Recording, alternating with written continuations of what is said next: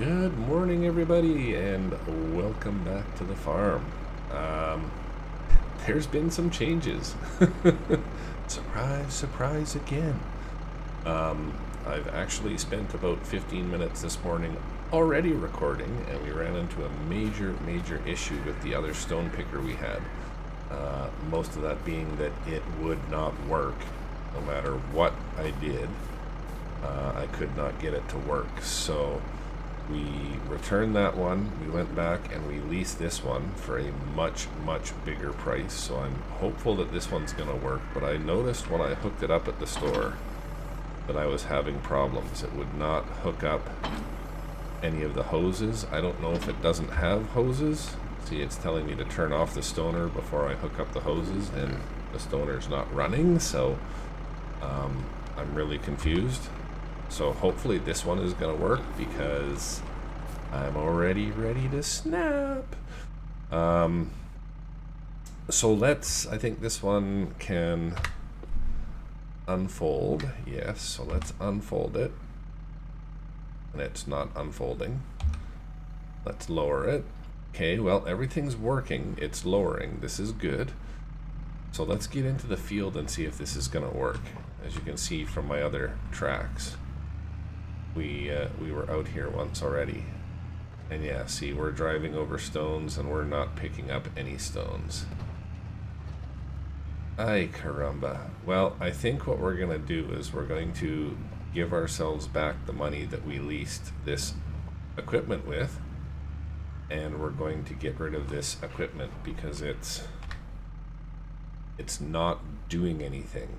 It's not picking the stones. It's just driving right over them. And it's not like these are stones that can't be picked. They definitely... Oh, there we go. It just finally picked up something. We've got 4 liters in the bucket. Are some of these maybe too big that they can't be picked up? Trying to drive for the smaller stones. I've never seen an instance where stones can't be picked. Like, this is really bizarre. I don't know, folks. I'm at an absolute loss as to why in the hell this is not working. I really have no idea.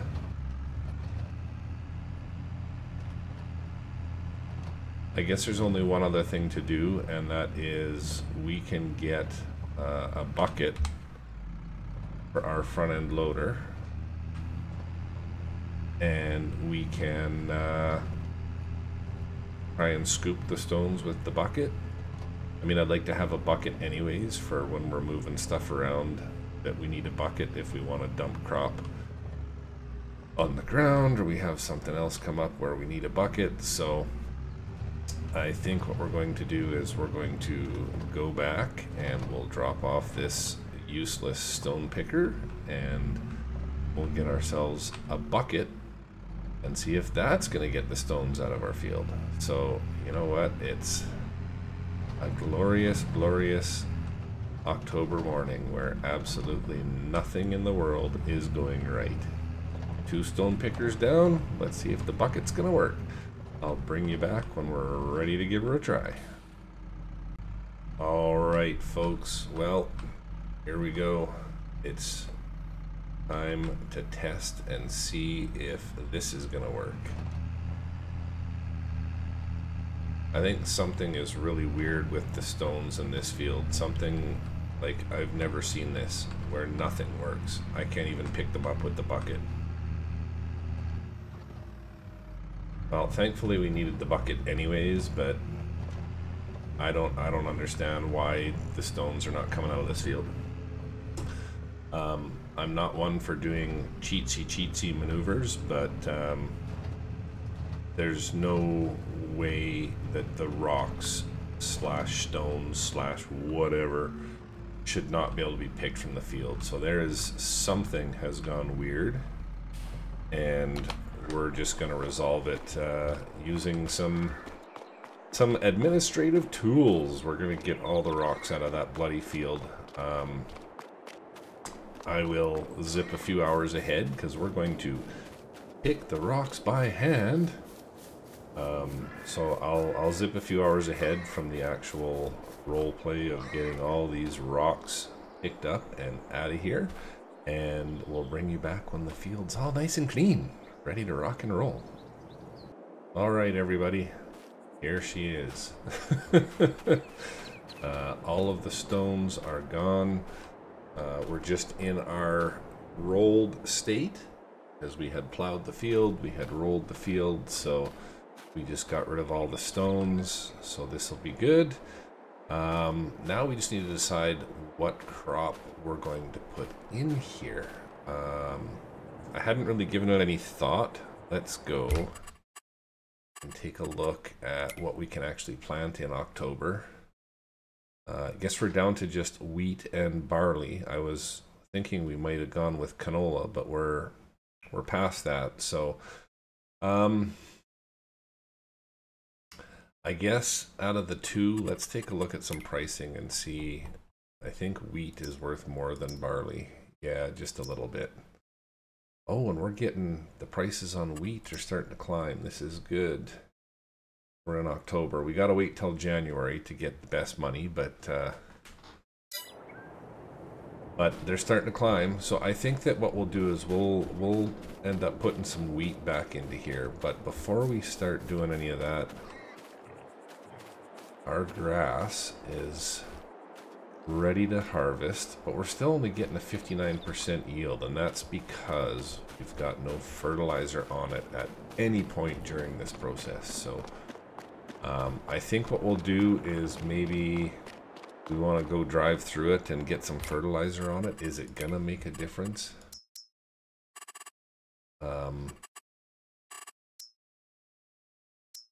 What do we got? Where's the fertilized state? Oh, because I've got precision farming, I think that it changes all this stuff, and you gotta look in the precision farming. Yeah. So here's where we can see our stuff, but we haven't bought any of our field info, so we don't know. You know what? We found that that gold bar that gave us $5,000. So why don't we purchase the soil information on our two fields, so that we can get the maximum out of our fields here and know what we've got going on. So we can see here that it's not looking all that great. Probably below. Both of them are probably below standard and need a lot of work. Now that we've bought the precision information, we can go see. Oh, so it's actually reading okay for the sandy loam. So that's good. Let's go check out our other field, see how it's looking. Well, the pH value is looking pretty good right now, but once we get crop in the ground, it'll tell us whether it's good or not. But I like the yield potential on this field now that we've bought our information and we know it's looking good.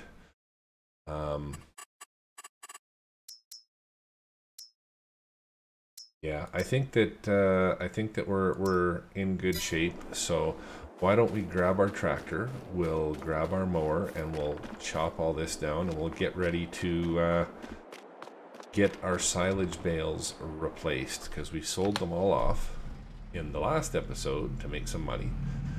So let's pick up our grass cutting equipment. I think I still have it stuck over here. It's been a long time since I've used it.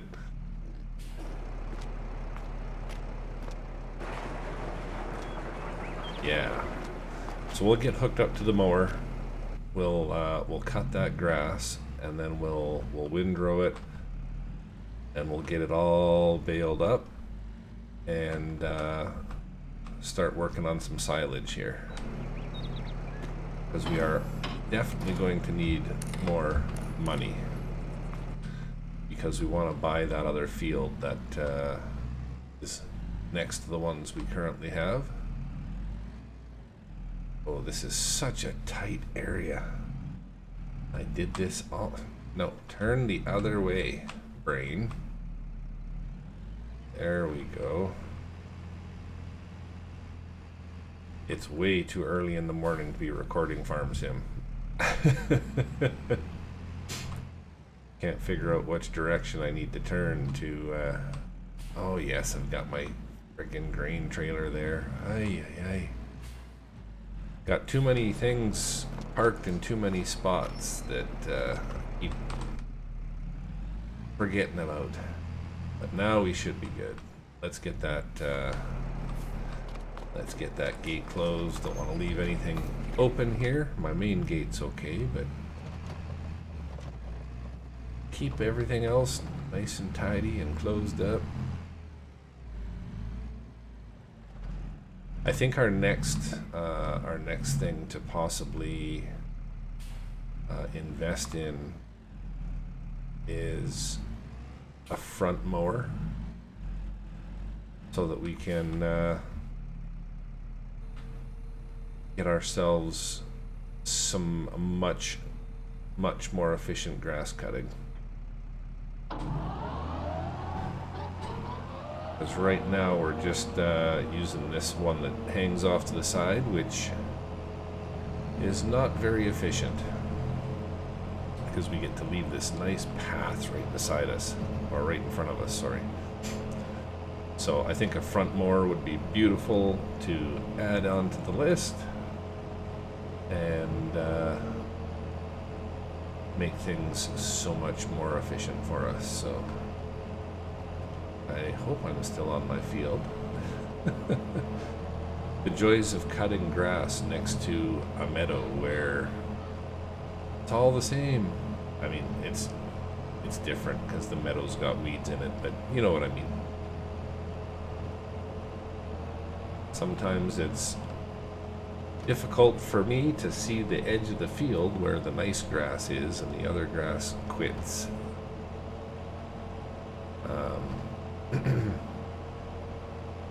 Mostly due to the fact that when you get a little bit of shade in this game, everything starts to look the same to the guy who can't tell the difference between all these colors. Ah, well, what you gonna do? Okay, we're gonna jump into a time lapse and we're gonna get this field cut, and then we'll move on to the next step of getting everything baled and then getting it all stacked up into our loft. So we'll get this buzzed through real quick.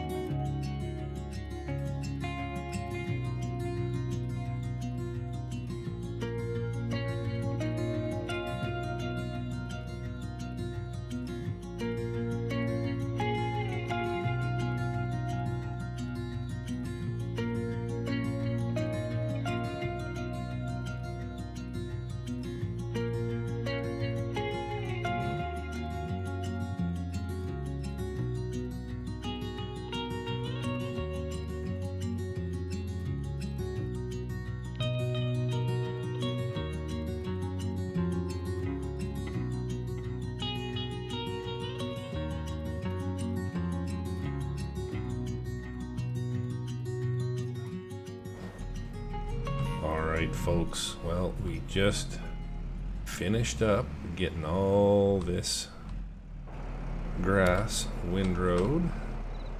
Well, it's ready to pick up for some silage. The problem is, as I'm sure you can see, the sun has set. It is very, very dark outside.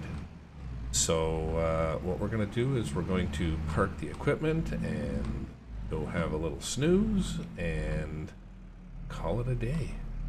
But yeah, we didn't quite get as much done as I was hoping we'd get done today, but we did get all the rocks out of our one field, so it's ready for some crop. And we got all of our grass cut, so we're ready for making some silage, which is good because we're going to need a lot more money because, as we had discussed at the beginning of the episode here, I definitely want to expand the farm, buy some land. I don't know how much this costs. Let's click on it and see. Oh, 72,000 bucks. So the nice thing is that with our 52 silage bales that we made last time, if we can get the same yield or higher, we should be able to afford that piece of land after one little series of silage making and selling here. So hopefully things will go well. We can get the same amount of bales and we can get that piece of land purchased. Not quite back far enough. There we go. Because the more land, the merrier. We need to definitely be expanding the farm so we can get some more crop, make some more profits, and maybe even look at, as I said, expanding some animals, doing something other than just the pigs. Let's actually take a closer look at what that land all entails here. So let me get the tractor parked. We'll just park it right here beside our other tractor, behind. And let's take a little stroll over here and see what this field entails here. I think when we pick up this field, we are gonna essentially have this little spot. We were looking at maybe putting up another shed. We can kind of claim this as ours. I know that we don't own the road and the land that the road is on, but we'll just claim it anyways. What do we got in here? Oh, we got some barley.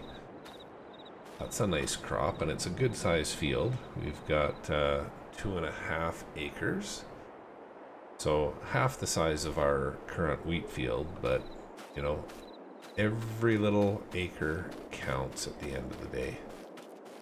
One other thing I want to check, since we're standing here, let's just go look and see how many pallets of tomatoes we've got. I know we had 2, we might be up to 3. We are beautiful. So next episode we will do the baling and get the silage starting to ferment. We'll sell off our tomatoes, but I realize now that by going to the next episode the next day, we're not going to be able to plant our wheat in the ground. So I think what we're going to have to do is we'll just do field prep. So we'll get some lime on there if it needs it. We'll get some fertilizer on there if it needs it. We'll sell off our tomatoes. We'll get our silage going. We're definitely going to have to get some water for the greenhouse. We're probably going to have to get some more food for our pigs. We got lots and lots and lots of stuff to do in the next episode, so we'll definitely tackle all of that when the time comes. But I think for now we're going to wrap this one up and go grab a sleep, and we'll see you guys back in November. So I hope you all enjoyed the episode today, and definitely looking forward to the next one, and I hope that we will see you out on the next one. But until then, take care, everybody.